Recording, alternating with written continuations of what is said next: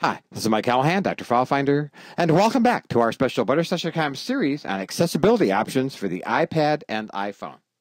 In this segment, we're going to look at VoiceOver.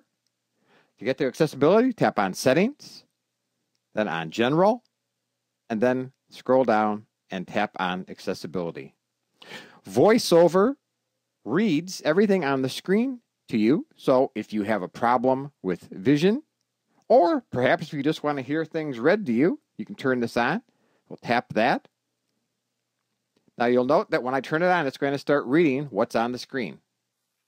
VoiceOver on. Settings. VoiceOver. Accessibility. Back button. Now, with VoiceOver, if you want to select an item, you tap it. So for example, the practice VoiceOver gestures down here, tapping it once, it tells me what it is, reads the title to me, and tells me that's the button. If I want to select it and activate it, I tap it twice. Practice VoiceOver gestures. Button. Practice VoiceOver gestures. Practice gestures. Heading. So when tapping it twice, it activates the button, and we've gone to this practice gesture screen. If I just tap done, done, button, it tells me that done is the title and that it's a button. VoiceOver, accessibility, I tap it twice, back button, it takes me back.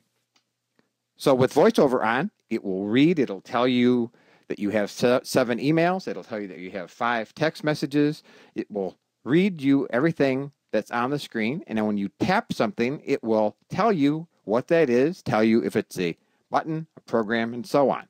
Turn it off, and it's turned off. So this is a great way for people with visual problems to have things read to them so they can know exactly what's on their screen. And anyone can use it to have your email read to you, text messages, and so on.